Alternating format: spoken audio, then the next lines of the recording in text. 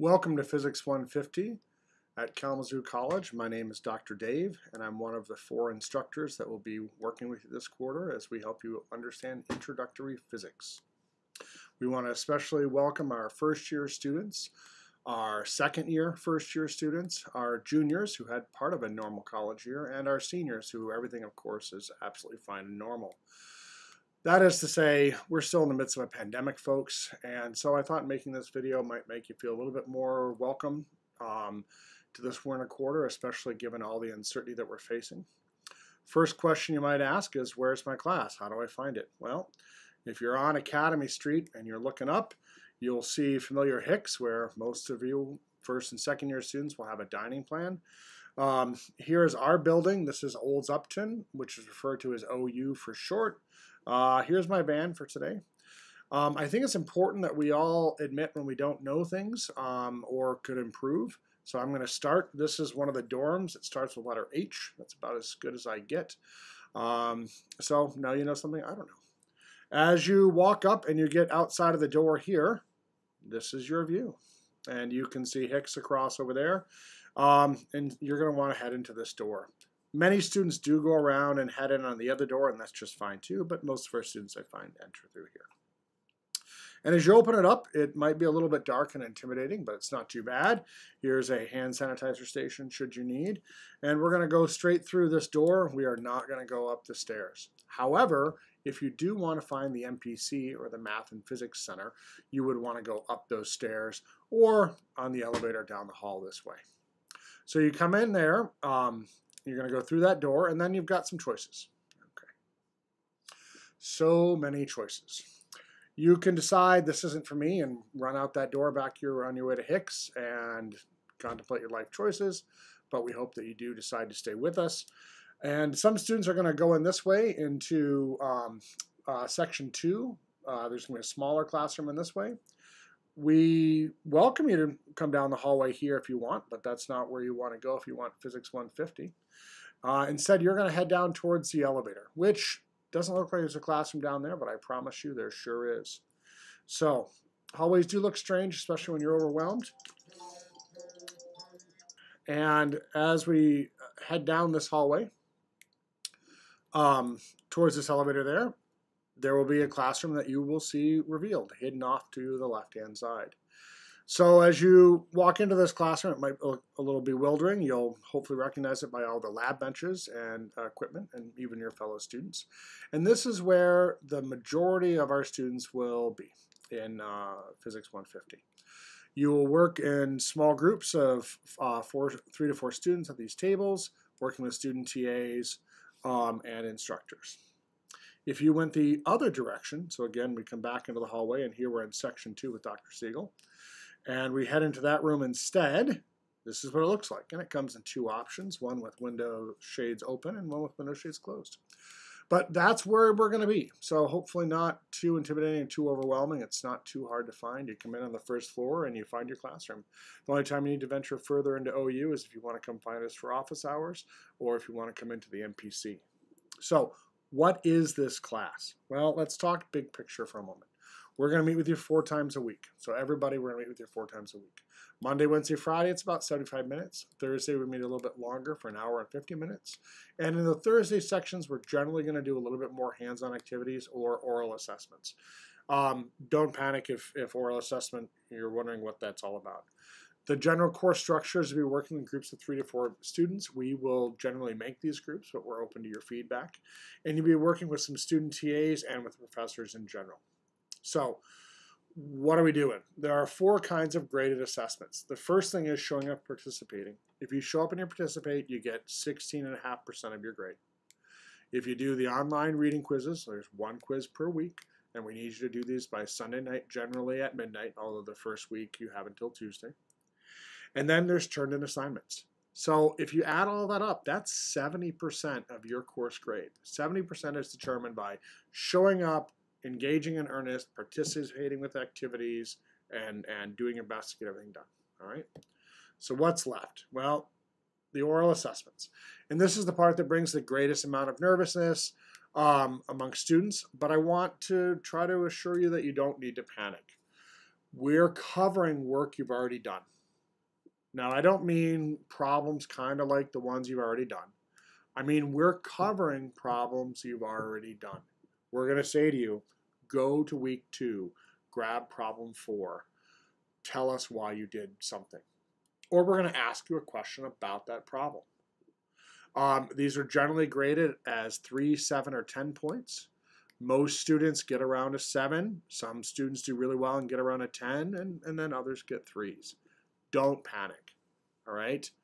We're going to give you the first question we ask you, and we will practice this during the quarter. We find that we can tell how well a student's going to do almost immediately in the oral assessment. When we begin to ask questions, we can tell if you know the answers and if you've practiced. And what we're doing with our follow-up questions is really trying to plumb the depths of your knowledge and really understand what it is that you get. So the MPC is here, the TAs are here. We all want to assist you. We all want you to do your best in this course. Our grades last spring quarter were a bit higher than they've been in previous quarters, and we were great with that. We really felt that a lot of our students really got a lot out of it. So we're going to continue that model into this winter. Well, let's say you're saying, but I'm concerned about the oral assessments. Well, if you come to each class and participate, that's about 16.5%.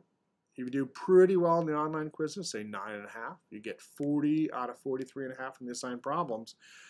And then you have 3 poor assessments. You just do terrible each and every time. You get 3%. That's a grade of 75% or a C. We're trying to make this course lower risk, lower stress. We want you to learn, and we do need to unfortunately use that graded model to help compel you to learn because everything else is out there competing for your time. But we're not trying to make this a grueling slugfest. We want you to learn physics. That's really our goal. So rest assured, if you're someone who every time you begin talking, your tongue just gets twisted up and you can never sort that back out, you can still hope to get a C in this course without too much trouble. All right? So with that being said, what else is going on? What's the course really all about? Well, I'm going to walk you quickly through the syllabus, although we're going to talk about this in your actual individual sections. No one's required to watch any of these videos, but if you wanted some more information, here you go. We're studying everyday physics. We're studying everyday motion. We're studying why when something drops, does it take time to hit the ground? Why does it take that amount of time? We're trying to understand why when you hit the brakes, things in your car appear to continue forward. We're studying mundane, everyday interactions of objects. Okay, we're not doing anything weird like quantum mechanics. And in this course, we're not doing electricity or magnetism. That's in our 152 course. This course is what we call classical mechanics, Newtonian mechanics. We're understanding things like gravity, friction, basics of energy, angular momentum, and torque. So what are our goals? We want you to be able to use the ideas that we teach you, along with deductive logic and mathematics, to answer questions that you have never seen before. That's our goal. Here's a problem you've never thought about before. Now do something. Say something intelligent about it. Make sense of it. We want you to be able to make plots and extract useful information. So many of our students, we find, we put a graph in front of them and they kind of look around and it's as if they're wondering, does anyone else actually understand this? Because I don't. And that's not the experience we want you to have.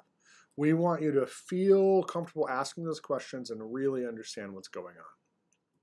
So what we have learned through a lot of practice, not just us here at K, but at institutions across the world, is that pretty much the best way for me to give information to the most people at once is to lecture. The problem is, if we look at the ways of learning, the fewest number of people learn, or the worst way of learning is sitting in a lecture and listening. So we have to find something kind of more in the middle. And that's why we do this, what we call semi-Socratic learning method. And that is, we call it a studio method. So instead of standing and lecturing to you all day, which you could have just read out of a book or watched dozens of YouTube lectures, we're going to put you in the classroom with fellow students, and you're going to work on problems together. You're going to be learning in real time with student TAs who've already done what you're doing, and with professors who, were once in your shoes. So there are 4 professors teaching this course, and I really want to stress that all 4 of us, Dr. Cole, Professor Siegel, Tomashnik, and myself, are here to teach you. Every one of us. So technically we have our own individual sections, although we might float around from section to section from time to time. There are 82 students enrolled in the course currently. We are here for all 82 of you. So when we post our office hours, feel free to come see any of us at any time. First thing I want to give a note about classroom safety. In order to learn, you must be willing to allow yourself to be vulnerable. No one's going to do that if they don't feel safe. So we need you to feel safe in our classroom. That means physical safety, mental safety, and most importantly, in my opinion, emotional safety. You have to feel that you are safe to make mistakes. You have to feel that you belong. You have to feel that this is the place for you. Especially during this pandemic when all of us have been struggling so much. I cannot say this enough. Do not suffer in silence. If you are struggling, come see us. You are not supposed to struggle. You might hear people say, well, I had to work really hard to make it in physics. You should have to work really hard to make it in physics, right? I turned out okay because things were really hard for me, so they should have to be hard for you. Well, I'm going to give you a tip. If you think others should have to suffer because you suffered and turned out okay, you did not turn out okay. This does not have to be difficult. It's a challenge, sure. Are you going to have to work hard? Absolutely. But it does not have to be difficult. It does not have to be suffering. Speak out, talk to us, come see us. All right. Again, we're going to cover a lot of this in class, but let's just talk about office hours. Any of the 4 instructors and some of our TAs will be hosting office hours. You are welcome to come to any office hours session that works for you. Please just show up. All right, course structure. As I said, we're meeting 4 times a week, Monday, Wednesday, Friday for 75 minutes, and Thursday for 110. These are primarily working with groups. There's very little lecture in this course, again, because it's just not a good way to learn, all right? We are still in a pandemic. If you are unwell, do not come to class. We believe your assessment of your health, right? We believe you. So reach out, tell us you're sick, tell us you're not well. If you email me in a week and say, yeah, I just felt really crappy last week, you're not going to get a lot of sympathy out of me. Email me that day. The worst part about avoiding something is that you never feel better when it's over. So reach out, be in steady contact with us, please. Most classes, we're going to give you some kind of an assigned problem. Generally, that assigned problem is due the next day by midnight. All of the deadlines will be clearly posted on the syllabus, and we'll let you know in class. Those problems are generally graded out of 3 different ways. If you do everything really well, meaning it's well organized, there's clear evidence that you understand your work, proper explanations, you're going to get 1.5 points. If you demonstrate like some understanding, let's say you got the right answer. A lot of people think, well, I got the right answer, that's it. No, that's not it, not for us. We really want you to be able to explain what you've done, right? Because you could have just seen what your friend had done and written that down yourself, and it doesn't mean you get it. So you have to be able to really present your work if you want that 1.5 points. If you just sort of scribble something out, that's going to be 1 point, even if it's right, because it's not clear what's going on. And if you're really just not getting it, it's not really clear what's going on at all, it's going to be a 0.5 point. And you're going to get these problems generally turned back to you very quickly within a couple of days of turning them in so that you know right away how well you're doing. Every week we're going to have a reading quiz. Generally those quizzes are due Sunday night by 11:59. The first one will be Tuesday because we just started. And those deadlines are pretty firm. However, there are a lot of moving parts and we are still in the middle of a pandemic. So if you do miss a quiz, email Dr. Dave, that's me, dwilson@kzu.edu as soon as possible, and I can reopen 1 quiz for you. All right? Okay. As I said, we're going to do these oral assessments. Everything you need to know or don't want to know really is right there. We're going to do one thing a little different this term that you may not have heard about, and that is we're going to do what we call a reassessment. So on the Thursday of week 9, we're actually going to give you a written test. A lot of students say, well, I really wish that I had a written test, something I could just sit down and do. Well, so we're going to do that. So let's say the first 2 oral assessments do not go well for you, and you really feel like, I know this a lot better. Or let's say after you do the oral assessment, you go, wow, I get it now. I wish I could go back and do it again. Well, week 9, you're going to get that chance. You're going to get that chance to sit down, do problems that you've never seen before, based on the same material you've done before, and make up any of those lost points that you need to make up. So we really are trying to help you. And the question everyone's going to ask me is, will the reassessment lower my grade? No, your grade will not be lowered by the reassessment. So if you show up and you just totally bomb it, oh well, that's what happens. Okay. We have the Math Physics Center. I want to be clear that these folks are amazing. They're super helpful. They will be there to assist you Sunday night to Thursday night from 7 p.m. to 11 p.m. A lot of students just go there and do their homework. Now with social distancing and things like that, students might spread out a little bit more, but in general, make a plan to go, make a plan to get help. And we're going to have 1 to 2 TAs also holding some additional office hours that we're going to post on Moodle to give you some additional assistance. We have a Moodle site. Hopefully all of you have joined that. You probably got to this video from that Moodle site, but just in case, there you go. Here's a summary of all the points which I presented on the first day. I thought you should be able to see it again. Here's the grade breakdown, pretty standard, nothing really surprising, but you can sit down and look at the points and figure out like what kind of grade might I be getting. One thing I want to point out is the way we've structured the courses out of 100 points. So once you get to 80 points, you have a B minus. If you never came back to class again, you would have a B minus. I don't recommend that, but we work on that. Once you've reached that line, that's your grade, and you don't need to think about it anymore, and then you just climb from there. All right. Course changes. We're in the middle of a pandemic. Things might change. We might have to move assignments. A lot of things are up in the air right now. We'll see where it goes. But any of those changes, we're going to do our best to communicate to you via email, via Moodle, in class, etc. If you have any academic accommodations that you need, please do reach out to the Associate Dean of Students. We need to, out of fairness, to get a letter from them. If you're having difficulty working with them, or you're not getting the things that you need, feel free to reach out to us. We might be able to help you without a letter on some things. But the really big point is there needs to be a conversation back and forth. All right. Academic honesty. Anything you turn in has to be your own. Okay. You have to be doing your own work. I realize there's a slight bit of outdated information here. The reading quizzes are not covered by this. This was prior language, unfortunately, for other work. However, what is still solid is the oral assessments. All right, the oral assessments are going to happen throughout the day. There's going to be people that start at 9:40, and there's going to be people taking them in the middle of the afternoon. You are not to speak about what the oral assessment covered, right? Sometimes we have to use the same questions for multiple students. It's just not fair. If we ever find that, that's going to be a big problem. We're going to talk to the Associate Dean of Students. The penalty for dishonesty in this course is an F. So we're trying to be as fair as we can. Don't mess around with this, please. All right. Diversity and anti-racism. In this course, all people should be welcome and invited to participate. We will not tolerate any comments, actions, or innuendo that make people feel unwelcome or unsafe. This includes, but is not limited to, race, color, gender, ethnicity, national origin, sex, religion, socioeconomic status, and educational background.